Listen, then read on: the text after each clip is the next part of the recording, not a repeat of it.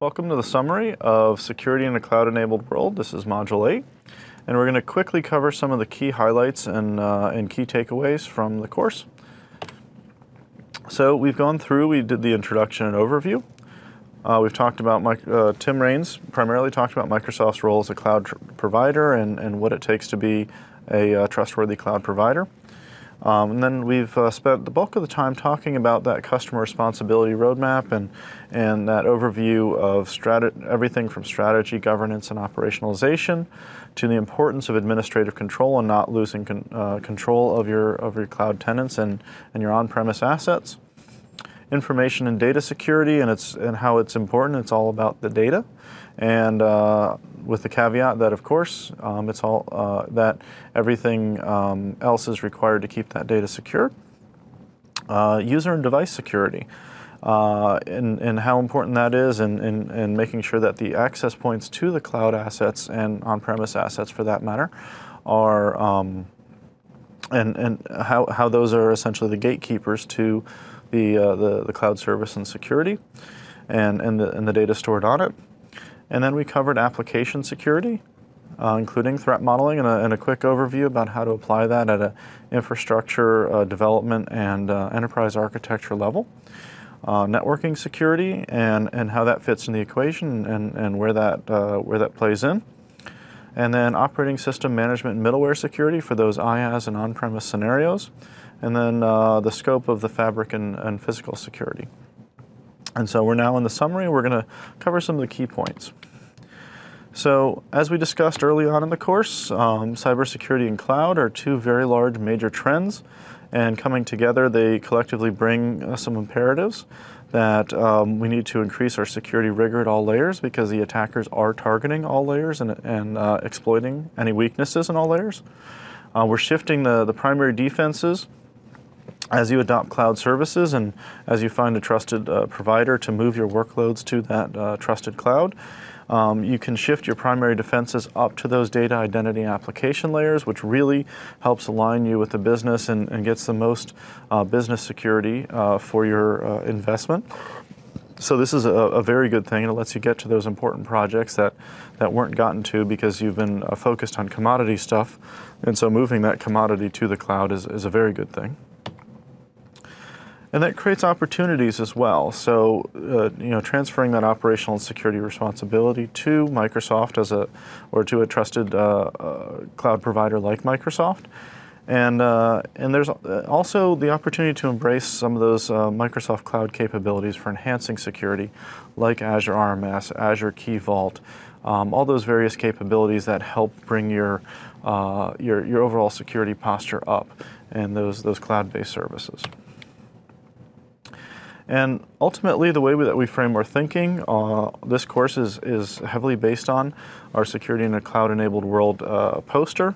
It's at aka.ms/securecustomer.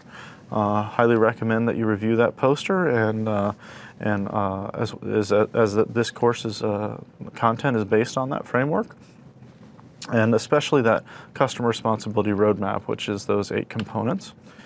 And we're very, very heavily influenced, especially in the operationalization of security, by the NIST cybersecurity framework, with that 5 phases of identify, protect, detect, respond, and recover. Very, very useful for framing thinking in this world where we have to assume breach. And then when we do, one of the things that my team does as a consulting practice is to help our customers assess their security state. And this is an approach that you guys can use as well. So each of those principles in that cloud security poster, you can perform a self-assessment on your current state.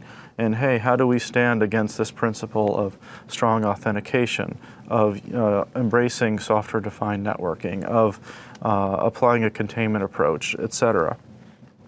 And you can self-assess on that, and then you can ultimately come up with tasks of, okay, well, this is the desired end state, and then what do we need to do to get ourselves there and to move to that. And so that's essentially applying the same approach that we use when we work with our customers for building a security roadmap for adopting cloud services and just generally becoming more secure. And so it's something that you guys can do as well by applying those principles in the roadmap and seeing where you stand against it and what it takes to get to that ideal state. And just wanted to revisit this diagram once more, and just keep in mind that there are some things that absolutely, unless you're paying someone to do a managed service, you own your data, you own your clients, you own your identities. Cloud automatically gets you out of the physical problem, the public cloud versus the private cloud, and then SaaS, PaaS, IaaS is the preferred order, because if there's a SaaS application, a software as a service application that's already written that does exactly what you want or close enough, 80% of what you need it to do, just go with that because it's already written, it's secured, it's maintained by your trusted cloud provider. And if there is something else that you need that's a bit of custom business logic or something that just doesn't exist out there, or need for a website or something like that, Platform as a Service is the next best, because you want to only maintain and secure what you have to, which is your code and the logic and the implementation of that logic in there. So you want to minimize what you have to secure. And then, for those existing workloads that you can't quite migrate over, you can lift and shift them to IaaS, the infrastructure as a service. So, recommend pretty much from left to right in terms of from the security perspective, because once you have that trusted cloud provider, you really want to give as much to them as you can, so you can focus on that those top 3 lines and really get your identity and endpoint and data security right, because that's something that you really nobody else can do for you. And then when we look at prioritization, you want to make sure you're focusing your resources rationally and avoiding that trap of analysis paralysis, of course, and looking at both the potential impact and the likelihood of a threat when you're identifying whether or not to mitigate it and how much to invest in it. And then as you look at the mitigations themselves, look at your velocity, the ability to deploy that option quickly, to deploy that mitigation quickly. What is the cost of it, and what is the effectiveness? Because we don't want to be spending $500,000 on something that can then be worked around very easily. So we want to make sure we're considering all of those aspects as we're prioritizing our security investments. And of course, as you get to adopting the cloud and moving to the cloud, we strongly recommend using Do No Harm as your way of identifying those top potential risks that you would want to mitigate.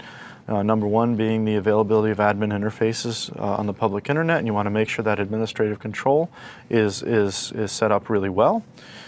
If you are doing IaaS and PaaS, you want to make sure that your internet and intranet configurations are very well designed and very well implemented, so you don't inadvertently put things on the public internet that shouldn't be there because of the discoverability factor, that an attacker could discover that fairly quickly.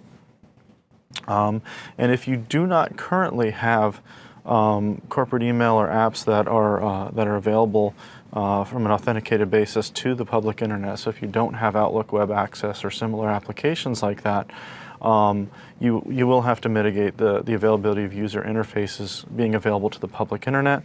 Most organizations, in our experience, not all, but most organizations already have some form of remote email and remote application access, and so this one typically doesn't apply to most enterprises. And just looking at those final takeaways, the cloud and cybersecurity really do force us to think differently. And there's new requirements, but there's also new opportunities, and it really allows us to align security with the business and focus our IT security resources much better on the areas of business importance. People, process, and technology, of course, are critical to success. And make sure you're prioritizing pragmatically, that you're focusing first on those do no harm pieces so that you're not introducing new risk when you go to the cloud. Because there is a set of risk that you're probably carrying now, and you don't want to increase that. You want to make sure that you're carrying no more than that as you go to the cloud. And of course, admin control is the most important thing to mitigate first, because losing control of an admin is like losing control of all your users from a potential business impact standpoint. And of course, at the end of the day, it is all about the data, but you do have to secure the rest of the stack in order to keep that data safe. And with that, I want to thank you for your time, thank you for viewing, and I hope you enjoyed this course on security in a cloud-enabled world.